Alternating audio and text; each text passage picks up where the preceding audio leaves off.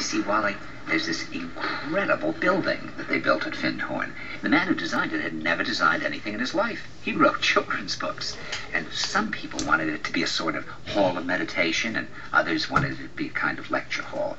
But the psychic part of the community wanted it to serve another function as well, because they wanted it to be a kind of spaceship which at night could rise up and let the UFOs know that this was a safe place to land, and that they would find friends there.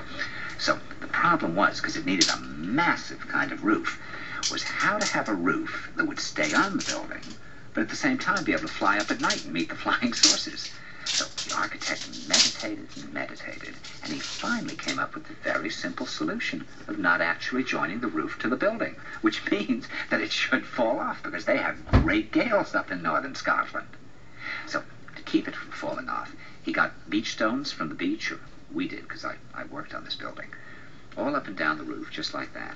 And the idea was that the energy that would flow from stone to stone would be so strong, you see, that it would keep the roof down under any conditions, but at the same time, if the roof needed to go up, it'd be light enough to go up. Well, it works, you see. Now, architects don't know why it works, and it shouldn't work, because it should fall off, but it works. It does work. The gales blow and the roof should fall off, but it doesn't fall off.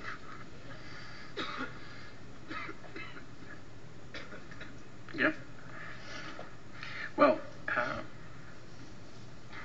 do you want to know my actual response to all this? I mean, do you want to hear my actual response? Yes. Inconceivable!